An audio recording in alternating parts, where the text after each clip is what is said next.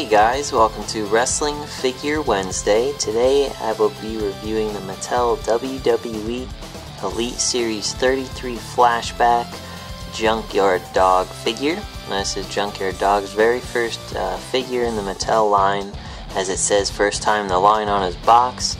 I imagine he probably won't have any more figures anytime soon.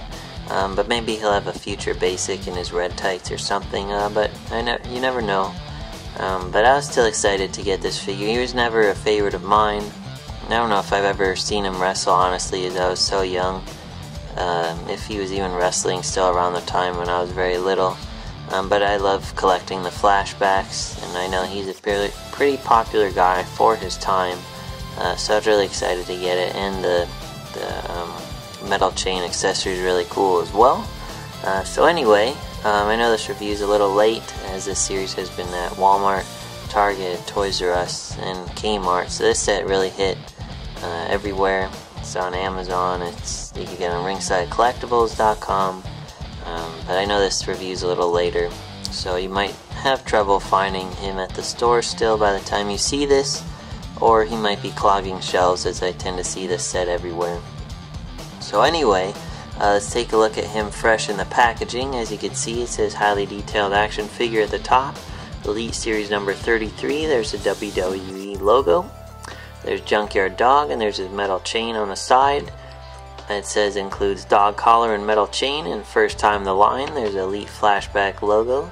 Picture of Junkyard Dog, and there's a little choking hazard due to his accessories. It says Junkyard Dog in series number 33. On this side, it says series number 33, Junkyard Dog, and there's a picture of him at the bottom. And then on this side, the cool artwork that I like the black and white effect.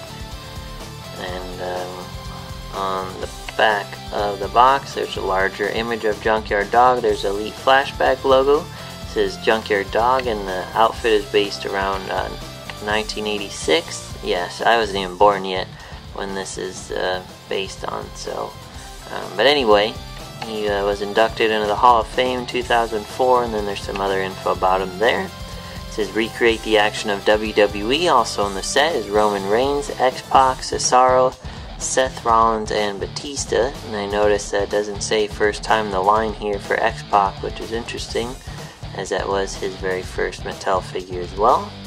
But it says compete in these superstar rings. Pictured as a Raw basic ring and SmackDown basic ring, as well as company information listed at the bottom. So that being said, let's take a look at him fresh out of the packaging. Alright guys, so here we have the Mattel WWE Elite Series 33 Junkyard Dog Flashback figure fresh out of the packaging. Overall, I'd say it's a really cool figure. I don't know a whole ton about Junkyard Dog, and I've seen obviously some matches with him and know of him, but I think this figure is really cool, and I love the dog collar chain accessory, as they did make it a metal chain, which is really cool. It's a nice accessory, especially if you want to recreate the match that Rusev and Cena recently had, the Russian chain match or whatever it was called. So you could use it for that too, which is cool. It is removable, as I'll show you. So let's take a look at Junkyard Dog up close. Here's his chain, and I have him holding on to here. He'll let go. There we go. It is a metal chain, which is really cool. It has weight to it, as you can see. It's just a really cool accessory, and it does have a little button that goes around his neck for the collar to latch on, and you just pull here, and then it unwraps. You can see the detail in the collar, which is cool. It has a little strap, and even the little holes where it would technically be resized with the buckle. But as you can see, there's a little button there. And it just locks into place like that, and there you go. So that's that accessory. Looking at him, here's his head scan. I think it looks just like him. They did a really good job.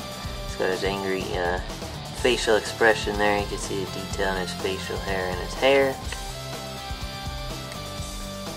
the ball jointed head that goes up and down as well as left and right. And he has a typical elite ab crunch joint. He has ball jointed arms that go up and down as well as outward. And he has a swivel bicep joints, typical elbow joints, and a swivel wrist joint, as well as a hand joint that goes up and down. He has an open hand here as I showed you, so you could hold his collar and chain if you wanted to. Looking at his lower torso, he has a swivel waist joint. He's got his long white tights with wrinkles and other details that make them look authentic. It says JY Dog on the side. And then it says Thump, as that was, I believe, his finisher on his rear there.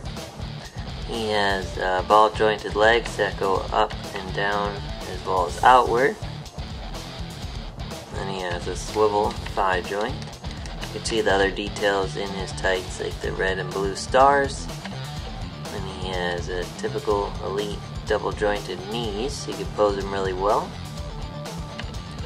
Then he has a swivel boot joint on his tall white boots. You can see the laces and the dog designs on both of them with the little stars. And then lastly, he has a typical elite ankle joint that goes up and down. Mine's really stiff, so I'm not going to force it and end up breaking it. But he also has the ankle joint here as well. So, yeah, it's a simple figure, but it's pretty cool. I think his accessory makes it that much more worthwhile as well. I know he's not too popular amongst the younger generation, because even myself, I don't know a whole lot about him since he was a little bit before my time. But it's still an awesome figure, and I highly recommend picking him up. So yeah, thanks for watching. Be sure to like Wrestling Figure Wednesday on Facebook to suggest future reviews you'd like to see me do, and I'll see you next week. Thanks.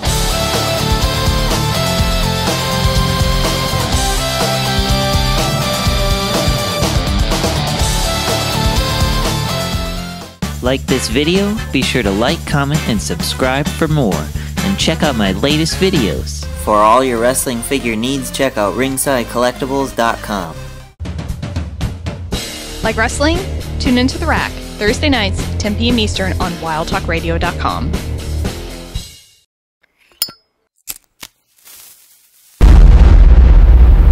That's crispy.